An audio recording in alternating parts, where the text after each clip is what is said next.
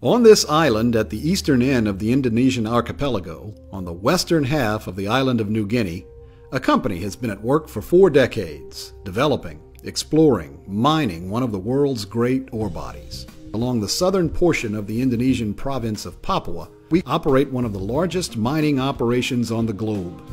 This is a bird's-eye view of what we call our project area, as we move from sea level at the port of Amamapare, through the lowlands portion of the project area, the local city of Timika, Freeport's lowlands community Kuala Kencana, a logistics transfer point at milepost 50, and into the highlands. The primary PTFI town site Tembagapura, Ridge Camp, where thousands of workers are housed. The mill. The Heavy Equipment Access Trail, or HEAT. The original Ertsberg open pit mine,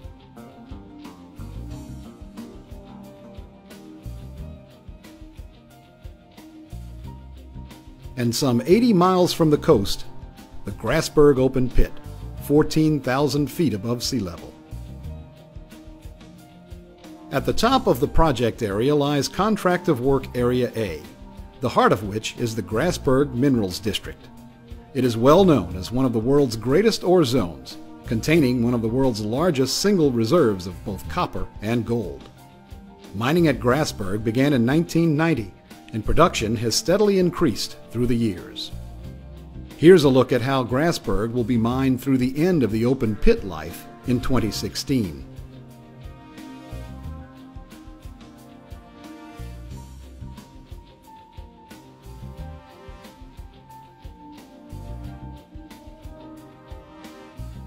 Directly below the Grasberg pit is the Grasberg Block Cave ore body. The Grasberg open pit is one of 3 mines in the district currently in production. To see the others and the real future of the operation, we move below the surface. Directly below the Grasberg open pit lies the Grasberg Block Cave mine in development. The lines you see here in red indicate future infrastructure, many miles of tunnels and drifts. The blue ones are already in place and in use. The Kucing Liar deposit, slated for future underground production. And as we move eastward to one of the current underground mines, Big Gossan, which began production in 2010, it is designed to ramp up to 7,000 tons of ore per day in 2014. And here is the DOZ, or Deep Ore Zone, also currently in production, and below it, the DMLZ, slated for future production around 2015. In total, these underground ore bodies represent 90% of the reserves and are the future of our operations. Development of the underground resources began years ago with the development of the AB adits to access these massive ore bodies.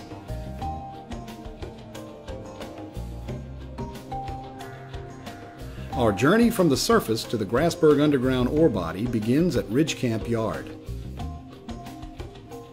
where we enter the AB adits and travel to the Grasberg terminal. You can follow our progress with the map on the left. Along the way, spurs off of the main adits lead to the Big Gossan and ultimately Kucing Liar, as well as to the Deep MLZ. These adits serve as our main access for people and materials in and out of the underground.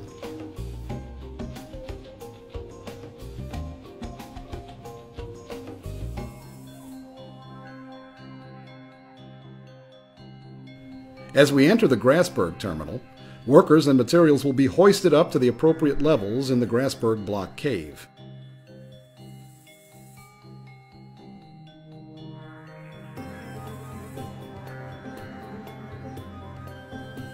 In addition to the terminal level, there are 3 additional levels.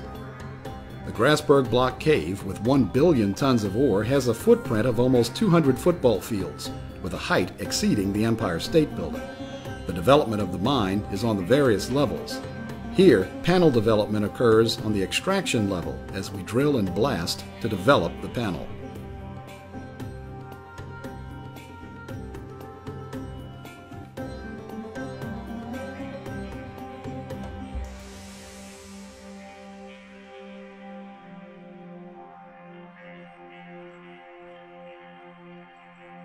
We move up 20 meters to the undercut level.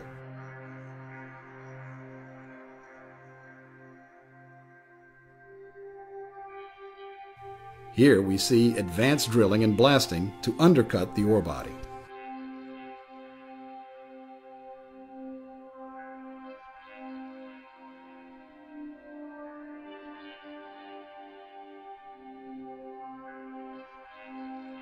This undercutting will allow the ore to cave under its own weight.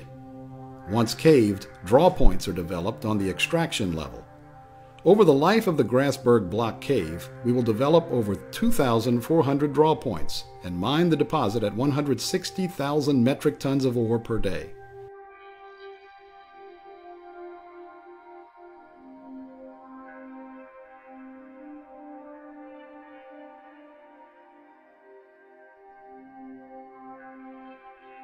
The resulting ore is pulled from the draw points. Ore is transported to the Grizzly and Ore Pass to feed a series of train cars.